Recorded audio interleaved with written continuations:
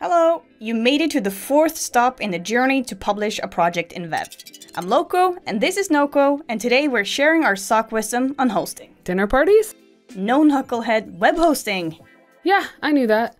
Don't judge me, I'm just a sock puppet. Your brain is made of knuckles too, you know. That's true, actually.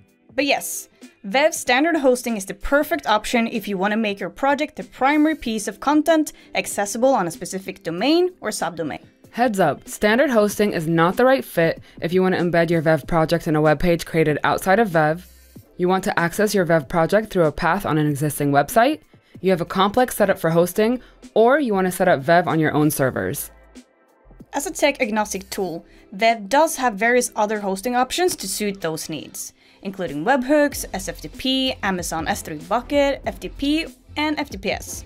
So many letters! Devs, they'll do anything to say fewer words. Okay, back to standard hosting. To start, similar to a dinner party, you're going to want to bring something with you. What's that? A domain. Like wine from Burgundy? Oh my god, I'm talking about the address of your website. Right. Vev is not a domain register, but you are free to use any DNS provider of your choice to obtain and manage your domain name. Okay, now we're ready to set up your standard hosting. From editor.vev.design, click on the profile icon in the top right corner, then select hosting. So far, so good. Next, you'll click on Add Domain to be redirected to the custom domain page. You can enter a domain or subdomain here, but be sure to include the www in front of a primary domain.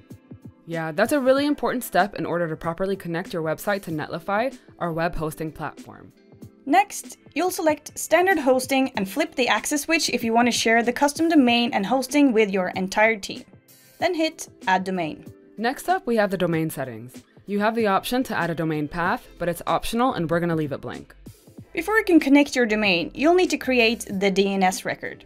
That just means that your DNS provider needs some information from Vev first. Copy the CNAME or a record in the table and visit your DNS provider to add the information. We recommend that you search for how to create a DNS record for your specific DNS register.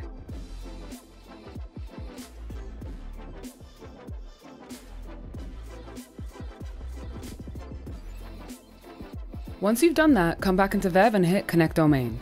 It might take up to 24 hours for the connection to be completed.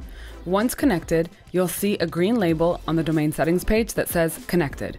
Once the connection is complete, you're all set to publish your project. Join us for the next tutorial, where we'll be covering Vev's integrations. If you want to dive deeper into any of the topics we've covered, visit Vev's Help Center.